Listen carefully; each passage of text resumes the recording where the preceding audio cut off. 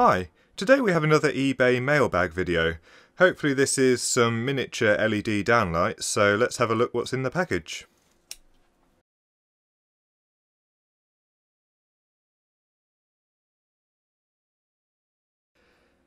So what we have is 8 of these miniature LED downlights. They've just got a warm white 1 watt LED in it, and the centre section of the downlight is supposed to be adjustable so that you can direct it at the wall. And what I want to do with these is just have them mounted in a row on the ceiling, pointing down at the wall to illuminate the wallpaper that we've got in that room. So they don't need to be very bright, so 1 watt is more than adequate, although we may see if we can change the LED anyway. So let's have a look what's inside the box.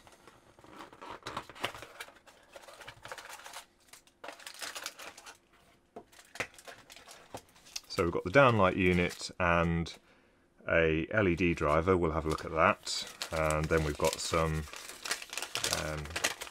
instructions. So the instruction leaflet that comes with the LEDs is fairly generic. Clearly, it's got all of the models listed: long lifespan, instant start, solid state, 90% more efficient, long working time. No RF interference, so that'll be interesting to see whether those LED drivers are any good. No mercury. Working environment minus 20 to 40 degrees. Low maintenance costs. LED driver included and easy to install. And we've got the 1 watt version, so it implies it's the 100 to 240 volt version. And the hole that we need to cut in the ceiling is 55mm, and it's 68mm across its widest dimension. And here we have the LED unit itself, so let's just take it out its wrapping. So these downlights comprise of 2 parts. We've got the LED driver connected through a little 2-pin connector here, and then the downlight unit itself. It's made from aluminium, but it feels really cheap. It's super flimsy and basically weighs nothing, and it's just relying on this metal part that the LED is backed onto as heat sinking, but these are only 1 watt LEDs, so they're not going to get terribly hot anyway. And then we have the spring clips here, so the idea is you drill the hole in the ceiling, and then you push them up through into the ceiling, and the clips clip down onto the top of the plasterboard and hold these in place. So that's fairly standard for these kind of downlights. And then supposedly the LED is adjustable. You can point it at an angle towards the wall, so that's okay, that's not too bad. And then in the middle we have the LED itself. So it's got a fairly large collimator. I'd estimate that's about 25mm in diameter, and you can just see the die of the 1 watt LED inside. So I probably will want to change the LEDs in these, although we'll give them a try with the LED that's fitted.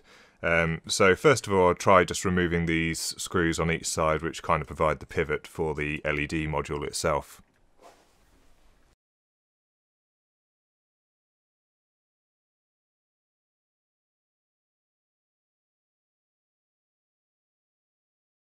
So we've got on the side of the unit, I don't know if that's legible with the lights in the room. It says AC 86 to 265 volts, CE marked ROHS, production date 2014 years.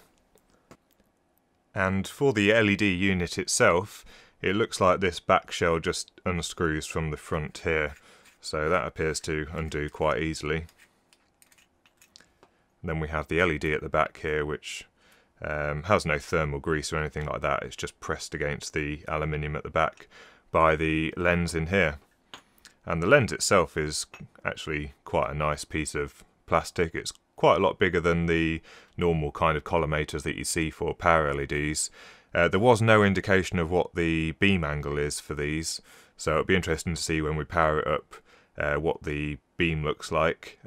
If it's too narrow, because I do want to create a wall wash effect with this, then I may just rough up the lens slightly to diffuse the light slightly, and then we just have the aluminium collar which holds everything together. So let's power up the LED and have a look what it looks like.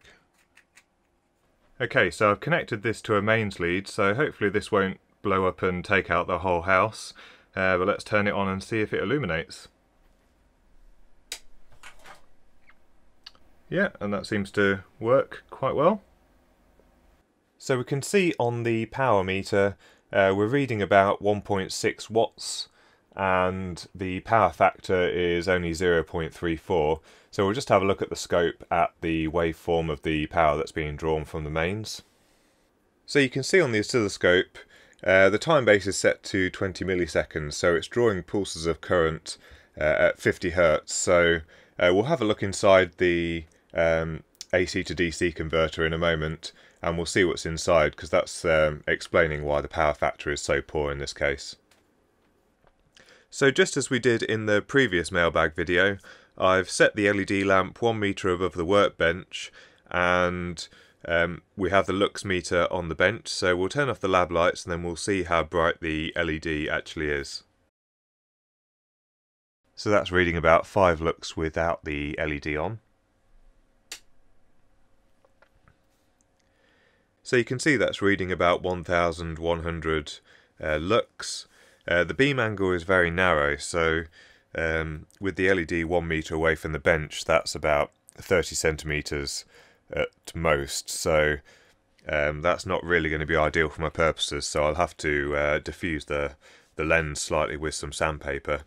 There's also, I'm not sure if it picks up on camera, but there's also a yellow ring, which I expected from the potentially quite cheap LED that's being used.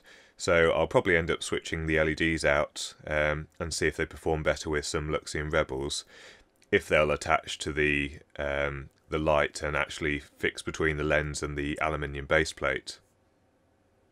So we'll just have a look inside the LED driver.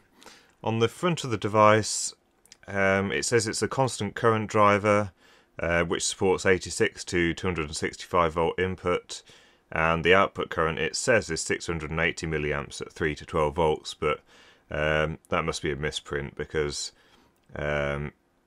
even if you were supplying just 3 volts to the LED, you'd be supplying over 2 watts to it, and we weren't even reading that on the power meter. So I suspect they just kind of used a generic case which kind of had sort of the correct information. So we'll see if we can crack the unit open. I'm not expecting much from this. Okay. And then just inside we have a very typical kind of 2 transistor LED driver circuit. So this is the type, let me grab my stick. So this is the type, I can see here that there's basically no current feedback on the secondary side. So we have the transformer here, and then all we have on this side is the two ends of the secondary connected to the, there's a diode here, and then we've got the wire for the LED, and then we've got a capacitor across the supply with a bleeder resistor across there for some reason. And so they're probably doing the current limiting crudely on the primary side. So there's 4 pins here, so there'll be a primary winding and then a feedback winding to drive these 2 transistors into a relaxation oscillator.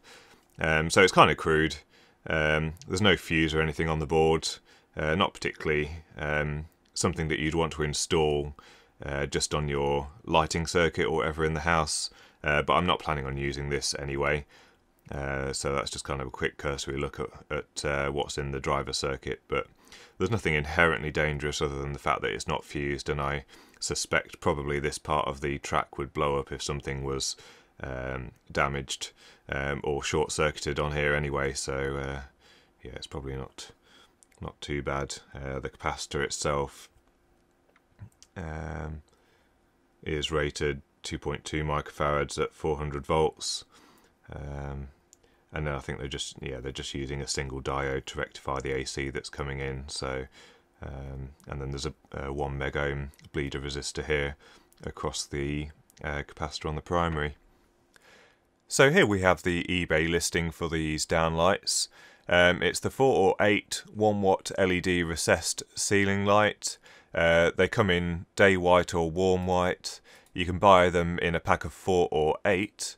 And they only come in the 1 watt version in this style, and it was just £11.99 including delivery, so free delivery, and the seller is 11 Superman 11, So although this is a Chinese seller, this actually shipped from the UK, so it only took 2 days to arrive, which is quite good.